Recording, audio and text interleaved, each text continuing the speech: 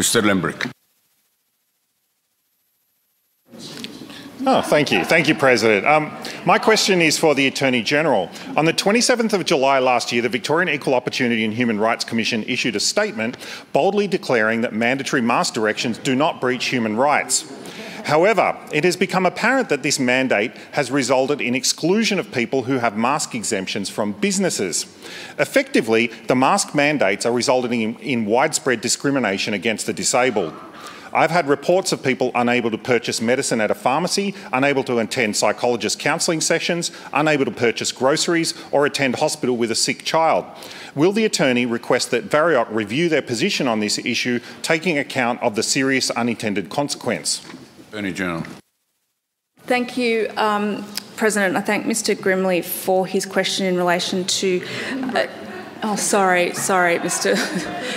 Mr Grimley was the first, sorry, Mr Limbrick. In relation to restrictions that have been put in place for the public health and wellbeing of our state as we grapple with cases of coronavirus, of course.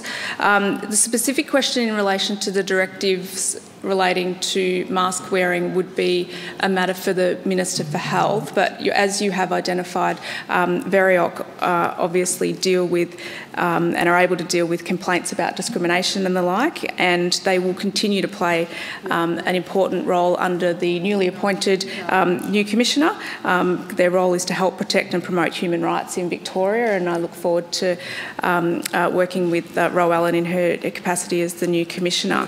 VEOHRC do continue to provide information, as they always do, responding to inquiries and conduct dispute resolution education services throughout the pandemic, whether it's directly or they also have pivoted, like many organisations, to Zoom, phone, email, web chat and letter. So I do certainly encourage anybody that has complaints in VEOHRC's domain to continue to contact them as necessary.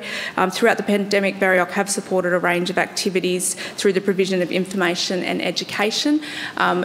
This chamber has previously discussed issues around tolerance and asking for people to be very kind to one another during this time. There are genuine reasons that people don't wear masks, and we certainly want businesses to be able to be supported to enforce restrictions and encourage their patronage to be mindful of others' health and wellbeing. But of course, we do encourage people to be mindful that there are genuine reasons for people's health and wellbeing that they don't wear a mask, and I would urge that we all continue to be kind to one another during these difficult times. Mr Limbrick on the supplementary. Thank you, President, and I thank the Attorney for her answer, which segs perfectly to what I'm going to ask next. It has also come to my attention that although advice from the Health Department and VEOHRC is that businesses should not discriminate in this way, there is apparently an exemption allowing this discrimination on the grounds of public safety. I've confirmed with a number of businesses that they do not allow anyone in their businesses, regardless of whether they have an exemption or not. Considering that it seems possible VEOHRC is powerless to stop this discrimination, will the Attorney commit to raising this issue within Cabinet so that it is properly taken into consideration to ensure public health directions concerning masks show regard to this serious harm? I probably did address much of that in my answer to the substantive question.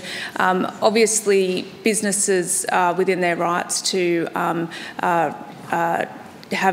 enforce particular issues about coming and going, but in relation to masks, it is important that we are mindful that we're... Yes, I could see you, Dr Cummings. We are very mindful of not to discriminate against people based on numerous attributes, including disability, which may indeed be connected to masks wearing. It is a matter for the Minister for Health in relation to the directions and how they are enforced, but indeed it's a matter that's worthy of attention of this House, and I would call for people to be mindful of people's rights to not wear a mask. Having said that, I would encourage all of those without a reasonable excuse to follow the directives as they are put.